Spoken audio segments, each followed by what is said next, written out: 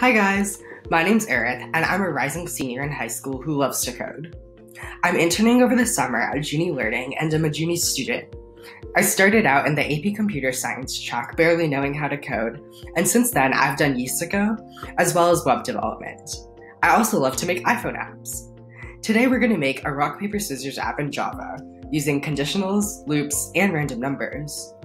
Be sure to review variables and input and output before we start. But don't worry, you'll get a lot of practice with variables, input and output, conditionals, loops, and random numbers while making this game. For our Juni students, this falls under Java Level 1. Let's see a demo of how this game works.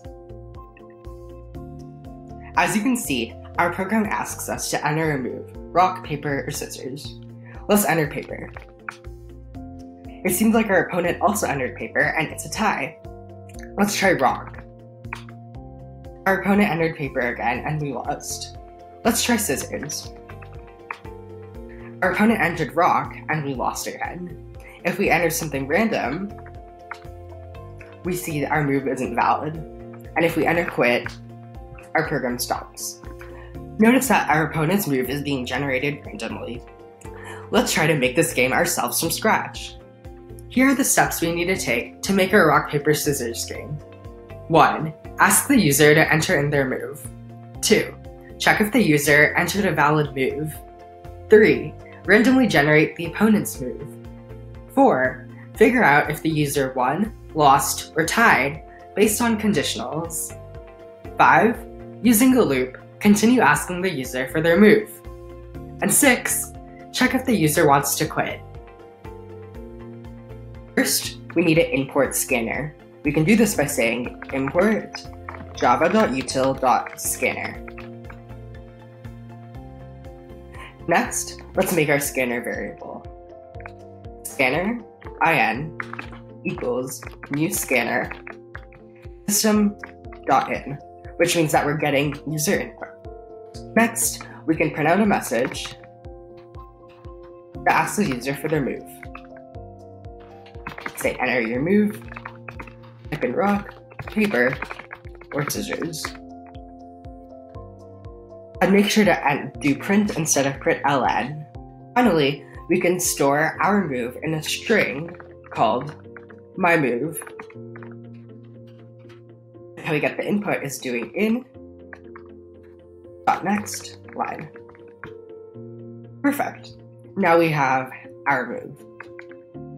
Next, we have to randomly generate the opponent's move. How can we do this? Well, we need a random number in between 0 and 3, remember including 0 and excluding 3, because we have 3 moves, rock, paper, and scissors. How can we do this? Well, we can get a random number by saying int rand equals math.random. If we just do this, we get a decimal in between 0 and 1. Remember that includes 0 and excludes 1. If we want a random number between 0 and 3, including 0 and excluding 3, all we have to do is multiply by 3. But this still gives us a decimal, but we want an integer. If we put this whole expression in parentheses, we can cast it to an int, just like so. Now, the values for this random number are 0, 1, and 2, because remember, it includes 0 but excludes 3. Next, we can use conditionals to map out each random number to a move. Let's first create a string opponent move. And we can set that equal to an empty string for now. Let's start with an if statement. If rand equals 0, remember to use double equal signs. Then we can set opponent move. Oh, it looks like I spelled opponent wrong. We can set opponent move equal to rock. Else if rand equals 1, then we can set opponent move equal to paper. Otherwise, we can set opponent move equal to scissors. Finally, let's print out the opponent move. We can use string concatenation by saying opponent move and then adding our opponent move variable to the end of that string. Perfect. Our next step is going to be to verify that the move that the user entered is valid. For clarity purposes, I will actually type this above our randomly generated opponent's move. So, verify that my move is valid. We can use an if statement here to solve the problem. We want to say if my move isn't rock, or if it isn't paper, or if it isn't scissors, then we know it isn't valid. We can say if my move equals rock, remember we'll put an exclamation mark to say it doesn't equal rock. So if it doesn't equal rock, and my move doesn't equal paper, and finally, and if my move doesn't equal scissors, don't forget to put the exclamation marks at the start of each one to say not. Then we can print out for the user that your move isn't valid. Then otherwise, if it is valid, then we can resume with the rest of our code. So I'll copy this, so it's Command X if you have a Mac to copy and delete, and then Command V to paste. And I will just tab everything over. Perfect.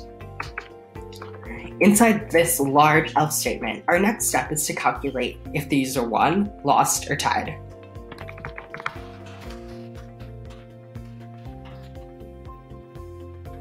The simplest approach is first checking if the user tied with their opponent, because that means that my move should be equal to opponent's move. If my move, remember to use dot equals instead of the two equal signs for strings. If my move equals opponent's move, then we can print out that the user is tied. Else if, and now we can use a giant if statement to check if the user has won. The user wins if they entered rock and their opponent entered scissors, if they entered paper and their opponent entered rock, or if they entered scissors and their opponent entered paper. It's going to be a long one, but bear with me.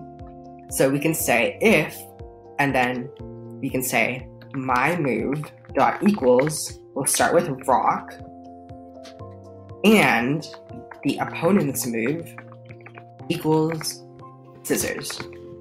And we can put all of that in parentheses.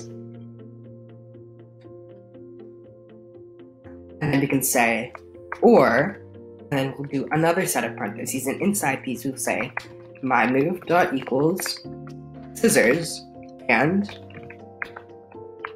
opponent move dot equals paper. And then finally, another or, and then another set of parentheses, my move dot equals paper, opponent move dot equals rock. As you can see, we've entered all three of the winning scenarios here. In our else if statement, we can print out that the user has won. And finally, else, if the user didn't win and didn't tie, that means they lost. And there we have it. That's our game. Let's try running to see what it looks like. There we go. It asks us to enter a move. Let's do scissors. It looks like our opponent entered rock and we lost. Let's try again. This time, let's enter our random phrase. And it looks like it printed out your move isn't valid. Awesome! Our final step of what we want to do is we want our program to keep asking the user to enter their move until they type in quit. The first change we want to make is in our first print statement here. We can also say, if you want to exit the game, type in quit. And then, before checking that their move is valid, we can check if the user entered quit. And before we actually check if the user quits, let's try to solve the problem on how we can keep asking the user to enter their move. Remember, a loop contains repeated code, so we could use a loop to solve our issue. Specifically, we don't know how many iterations we're going to be doing. We don't know how many times the user wants to play, so we won't be able to use a for loop. But we can use a while loop. Specifically, we'll use a while true loop. Right after we make our scanner, we can write, this will be to loop through and keep asking the user to enter a move. We can say while, and then in the parentheses we'll say true. Remember, every time we use a while true loop, we need to have a break statement in the while true loop to make it stop, otherwise it's going to run forever.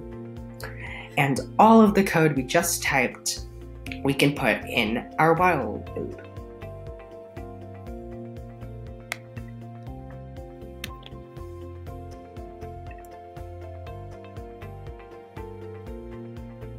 And I will indent everything over by pressing tab, and there we go.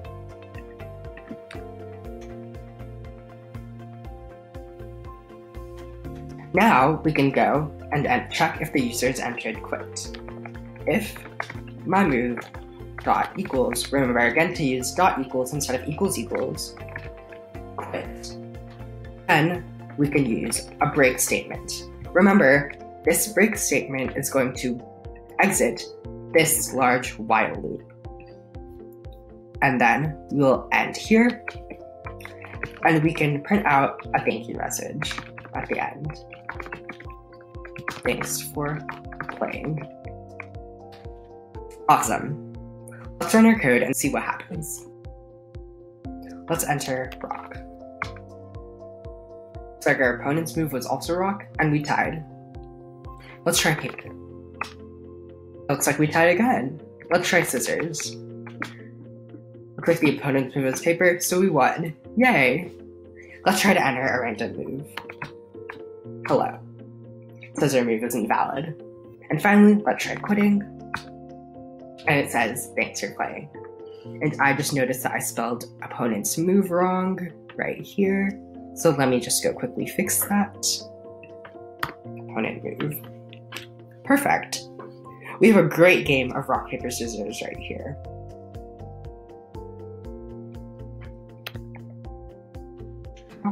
And yeah, now it's spelled correctly. You can say quit. Awesome job, guys. I know that was a lot, but hopefully you've become better at typing loops, conditionals, random numbers, getting input and output, and creating variables. But before you go, we have an extension for you. Let's try to add a score to our game. Here are the steps we need to implement to make our extension. 1. Create 2 variables that keep track of the number of wins and losses. 2. Increment the wins when the user wins. 3. Increment the losses when the user loses. 4. After each game, print out the wins and losses. And 5. Once the user quits, print out whether the user won more games, lost more games, or won and lost an equal number of games. The first thing we can do is outside our while loop, we can create our score variables. We'll have a wins variable and a losses variable, and they'll both be int. And we'll initially set them to 0. The next thing we want to do is every time we win, increment wins by 1, and every time we lose, increment losses by 1. We can say wins plus plus. Remember, plus plus is a shorthand notation to increment a number by 1. And similarly, we can do losses plus plus when we lost, and we'll do nothing when we tied. Next, at the end of each round, let's print out the wins and losses.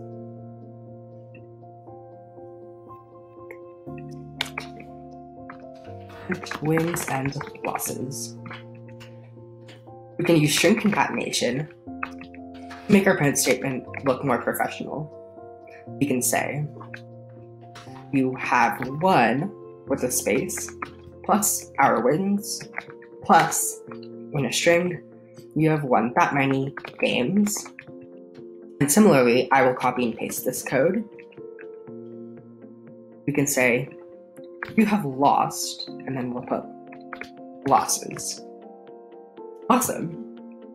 And then finally, right before we say thanks for playing, let's check to see if the user has won more games than the user lost, or lost more games than the user won, or if they were equal, and print out an appropriate message. We can use conditionals again. We can say if wins is greater than losses, we can say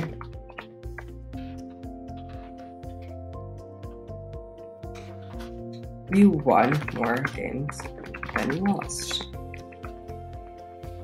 Else if wins is less than losses, I'm using the greater than and less than operators here, we can print you lost more games than you won. And we can do a sad face and a happy face for fun. And finally, in the else statement, that means that you won and lost an equal number of games. So we can print out a message saying that you won and lost an equal number of games. And we can do a neutral face here. Let's see if our code works. Remember that this section is right outside of our while loop. Let's type in rock. And perfect, it enters our score here. We just lost one game. Let's try rock again. It looks like we won. Let's try scissors. It looks like we tied. And remember, our wins and losses didn't change. Let's type paper. It's like we tied again. Let's do paper again. Looks like the opponent was rock, and we won. Let's say quit. And now at the bottom, we say, you won more games than you lost, and thanks for playing. As a creative suggestion for you, you can also make your own moves. For example, fire defeats all, mwahahaha. Anyways, thanks for watching, and hope you had fun making rock, paper, scissors with me. We post coding and math tutorials like this one every week for different coding languages and experience levels. Subscribe to never miss a video, or click to continue watching our other tutorials. You can also check out our private and group coding and math courses at junilearning.com. See you next time!